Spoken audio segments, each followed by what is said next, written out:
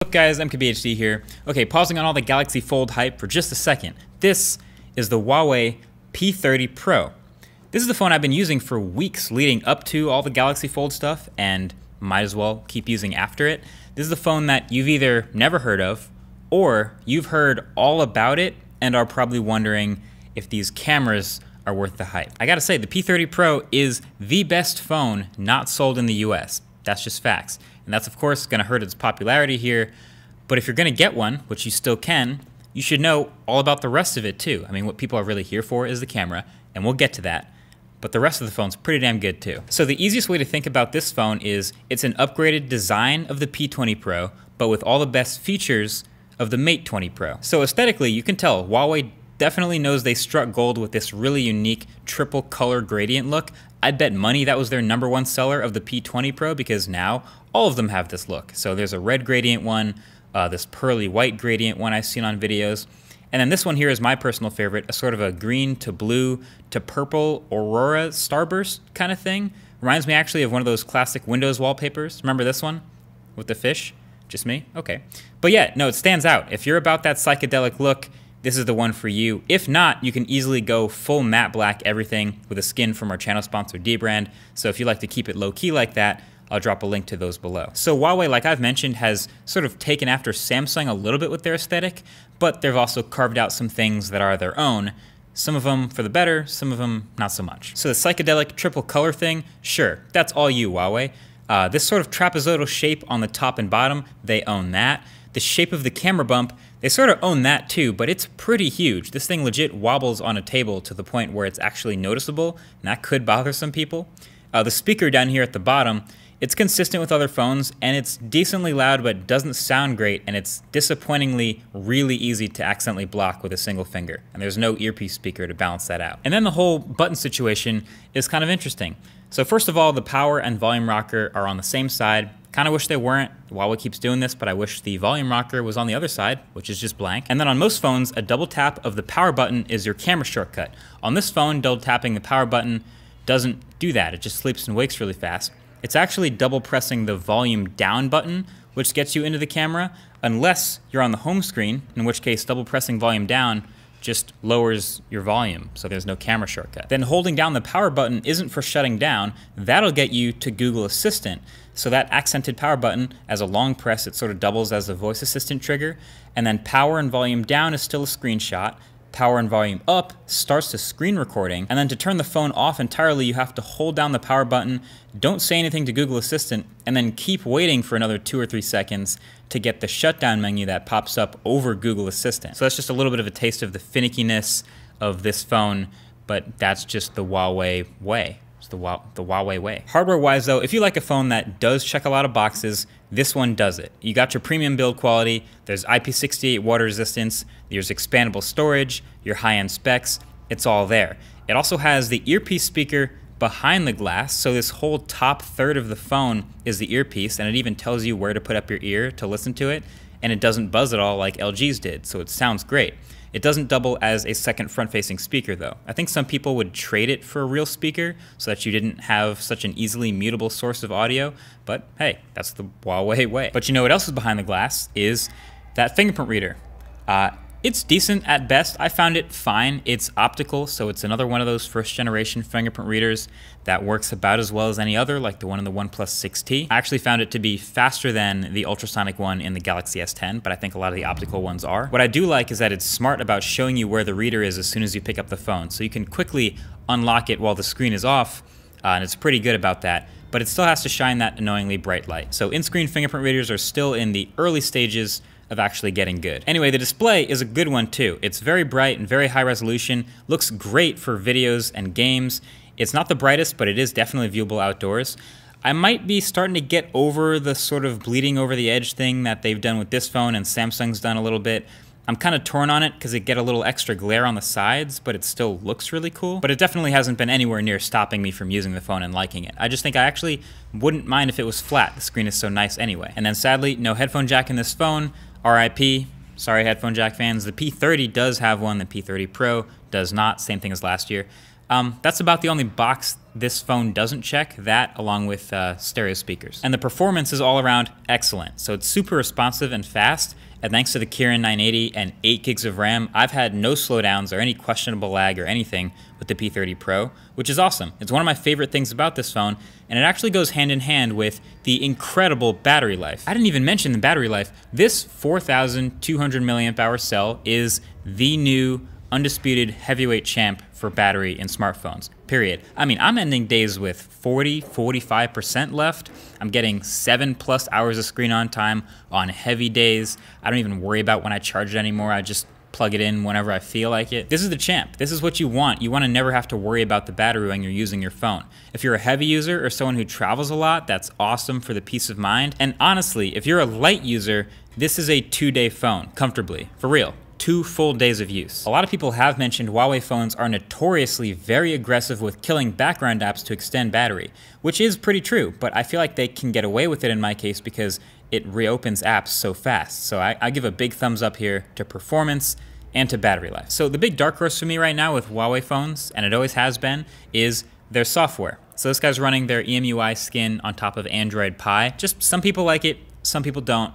And I'm in that second camp. But there's a ton of great features. I love the dark mode, so if you go under battery settings, there's a toggle to darken interface colors, and it permeates throughout the whole OS, so it's easy on the eyes. Dark mode is basically everywhere. I also like that in any app, you can swipe across the navigation bar to enter one-handed mode, and this is a gesture that you can do with one hand, and it makes it easier to type or just scroll or reach things in the corners. It's kind of like Apple's reachability, but I think a better, easier gesture. But there's also things I just don't like. So the settings app is still a clutter. It's hard to navigate, and I wish they'd organize it a little bit better or clean it up. Then there's all the Huawei bloat. There's pre-installed apps. When I'm pinching to zoom, it triggers Huawei's High Touch, a service that I just don't ever want to use, so you got to disable things like that. Another thing, if you have multiple notifications, in most other versions of Android I'm used to, you can expand the notification to open one instance of it, or tap the whole notification group to open that app. But on this phone, you can't do that tap to just open the app, so it expands them every time, requiring an extra tap for me to open. That annoyed me. And then small details like zooming in with the camera app strangely takes 2 hands because of where they put the zoom slider at the bottom, when pretty much every other phone has put careful attention into making sure I can zoom with one hand. And there's just always been this constant weird bug where sometimes I press the home button to go home, and it just doesn't go home. It doesn't respond. I think that's like a pretty basic thing it should be able to do every time. This happens every day, multiple times per day for me. It's hard for me to get on board with that. So this phone is propped up and held back by the software at the same time. Like, it's definitely not that they don't have enough features or customization. There's plenty. It's just that it feels like the user experience isn't the main focus when designing all this stuff. Like, Samsung had the same problem. They redesigned all their stuff. One UI is now pretty great. So I'd say Huawei is due for that same update. So all of that brings us to the main head-turning feature, the reason you're all here, the reason you may have heard about this phone in the first place, and that's these cameras. There are 4 sensors on the back, but really 3 cameras. The main sensor, the ultra-wide, the periscope zoom, and then there's a 4th time-of-flight sensor that helps with depth measurement. So the 2 main features that are really catching eyes about the P30 Pro's cameras, and rightfully so, are the zoom range and the low light performance. So the zoom range I kind of feel is super borderline between useful feature and gimmick. So the periscope zoom, which actually has a fascinating physical structure as shown by the jerry-rig everything teardown, it will do a 5x optical zoom, and then you can keep going to 10x, which will sharpen and use AI and combining with the main sensor to try to be lossless, but I've found that's already starting to get softer. And then you can keep going 20x, 30x, 40x, all the way up to 50 times, which is kind of ridiculous, where most smartphones will go maybe 8x to 10x zoom tops. So like, yes, it does actually work, and it has generally pretty impressive results, but most of the time, do people really actually zoom in that much? Like, here's how far 50 times really is. It's absurd. Like, how many photos do you really take like that? Are you a spy? Is this really super creep mode? It's funny, there was so much attention on it that I actually found myself, like, knowing I had this feature, taking tons of zoomed in photos much more often than I usually do, even though I've had a telephoto camera in smartphones before. But I think I topped out at around 10x zoom before it stopped being crisp and useful and started being soft and gimmicky. Still funny though. I definitely found that the ultra wide was way more useful for when you're close to large subjects, or you want to change up the perspective a bit, or do a bigger landscape shot. It does a great job of minimizing vignetting and distortion. I use this more often than I actually ever went past 10x zoom. But then the night mode. The night mode is the real game changer here, which was way more useful and impressive to me. So go into any dark environment first of all. Go out at night or in a dark room or a dimly lit, restaurant, anything like that. The viewfinder right off the bat is showing more than most. And then you snap the photo and let it process for a quick second, and boom, it's showing the scene with way more light than real life, usually showing more than the actual human eye is seeing. So I did a couple comparisons myself with the iPhone XS, which doesn't have a night mode, versus the Pixel 3's night sight, which has been pretty much class leading by a long shot up until this month, and then versus the P30 Pro, literally in auto mode, and the results were absolutely sick. So the RYYB debayer and image processing are clearly making a really big difference here. Images from the P30 Pro in literally basically pitch black look like you're shining a light into your scene. It's wild, and it's actually kind of addicting and fun to play with. The only downside is the fact that it does this in auto mode all the time, which means sometimes your dimly lit bar shots will actually look too bright. You know, it's funny, during Huawei's presentation of this phone, they showed pretty much exclusively like nighttime and low light shots, especially when comparing to their competition, to the point where they pretty much didn't even talk about daylight photography at all. Not that they're bad in daylight. Of course, the Mate 20 Pro just won the blind smartphone camera test, but it's just kind of funny. They're so dialed in with low light that they almost don't even talk about daylight stuff.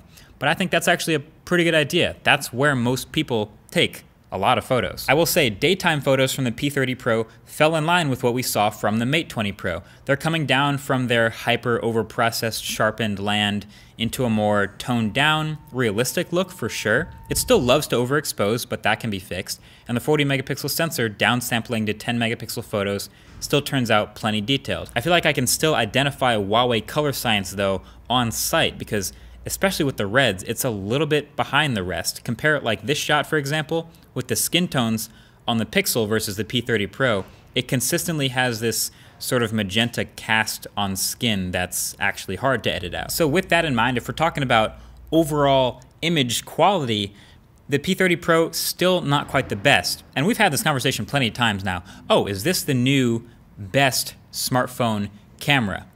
In a lot of ways, it is, but in some ways it isn't. Turns out the best smartphone camera is a little more nuanced than that. There is more than one best smartphone camera. And that's not a cop-out, that's just true. If you just want the absolute best image quality and nothing else, then the best smartphone camera for that person is the Pixel 3. It still is. It has the best color science especially, and then there's dynamic range and detail and white balance.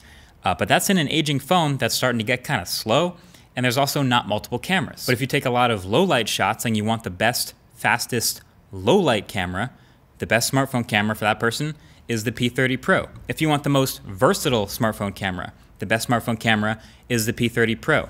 But if you want the best video camera in any smartphone, the best smartphone camera is the iPhone XS by a mile. So you gotta know what you want in a smartphone camera. That'll determine what's the best for you. P30 Pro is awesome. It's probably the best right now for most people.